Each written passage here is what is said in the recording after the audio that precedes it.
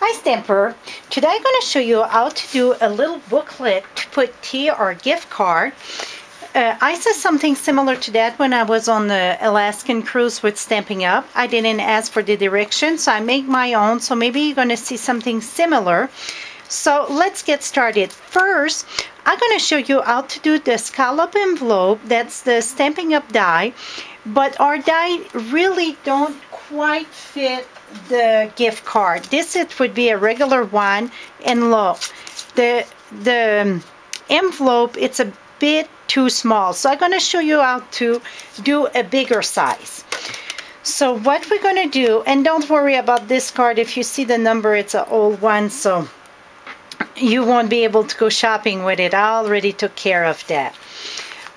I'm going to start by showing you the envelope, like I said. What we're going to need, it's 3 of them. So you need 3 pieces of 5 by 5. Fold this in 2. And then we're going to expand the die. How we're going to expand the die, it's, you see, right on here, you get your scallop. Right on top, you get 2 equal 1. We're going to go on the left side and put it in the center of it. And when you put it in the center, where it open, need to go on the right. So again, you get 2 the same size there on top. We're going to go on the right side and put that right in the center. Then you're going to do your sandwich, clear in the bottom, and your crease pad on top. And the reason why you want your crease pad, anytime you get something with folds in it, I'm going to go at the Big Shot to do this. Anytime you get something with folds in them, you want the crease pad. That really helps your crease, and it don't cut through it. And voila, when I open it up, ta-dum! So now you get a bigger envelope. It's just give it tiny little bit bigger this way, but that's what you need for the gift card. You can expand longer to and have a longer envelope. It's no limit to it. Well, the limit of twice the size. Then you see the line there where it was folded. You don't want that there. So you're going to take your bone folder and rub it. And that's going to take quite a bit off. It won't take it completely, but it's going to take quite a bit. And I want this side. I get one the other side, and I'm going to have 2 on this side. So what you're going to do, it's fold this like this. So you want to make sure it's in your fold there. I went off a bit. Here we go. Then what I did on the other envelope, I put the filigree, but I put some brown in the back. I'm going to show you how to do this. You're going to take your poker and right in the center, or a little bit higher there, you're going to put your hole. And then I'm going to take my 1/2 inch circle, punch a circle, put it there. Then I'm going to take my filigree, put it on top of this. And then I'm going to punch my hole in the center, use my brad, put it through. Don't close it yet. Then take your envelope while it's still open. Because now, if not, you're going to go through the whole thing and you won't be able to slide stuff in it. And then just open your brad after it's in your envelope. And I really push it down so then it's very solid. Now we got this. Fold this down. Your little tab, fold it down. And then take your snail. I'm sorry. And then take your snail and put the right there and right there. And then we're going to fold this.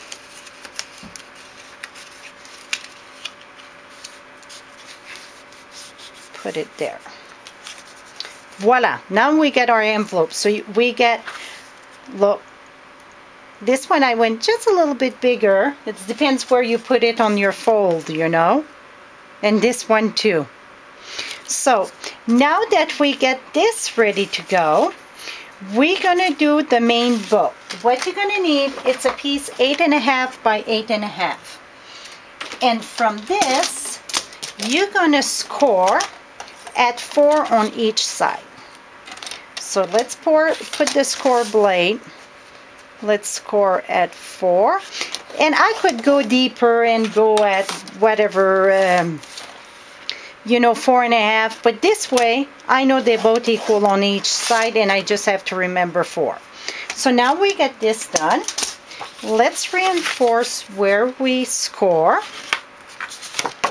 This and this.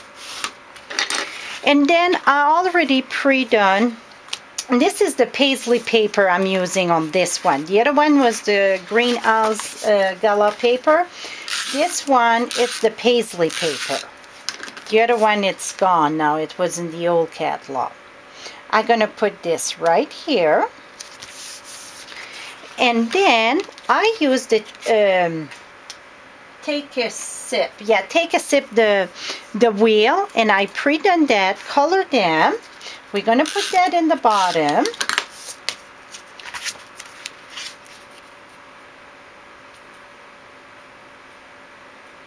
Whoops. Here we go. And now where I put my ribbon, and it's 20-inch long of ribbon that I'm using. I'm going to use my window punch a hole on the scrap here. I hope my scrap is big enough. Then take your decorative label punch and then put that in the center like this. Now what we're going to do is take our ribbon and pass it through. I'm going to put my glue just in the back of one side here. I'm going to decide about where I want this. Okay, now we're going to go around this. That seemed pretty good. And now I'm going to take a big filigree and secure my ribbon.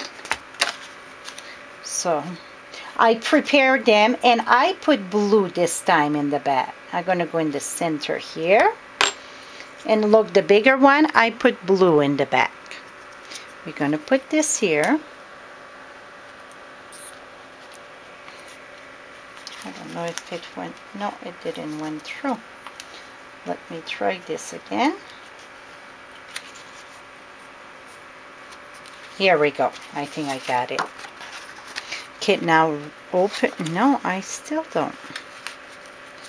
It closed on me. 1 second. Oh, I think my bread, it's kind of open. But yeah, it was closed on one side. You want to make sure it's closed all the way.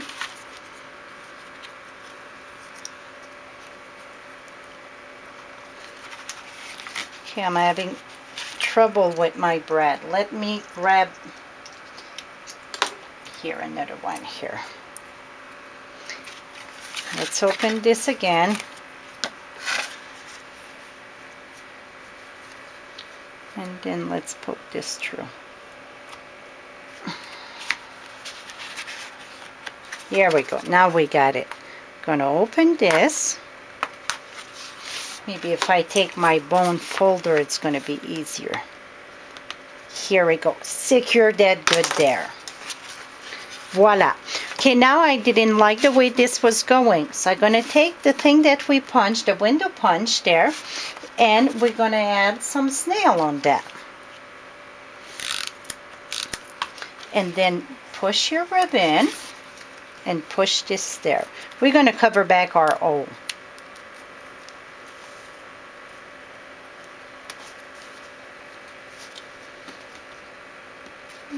Here we go.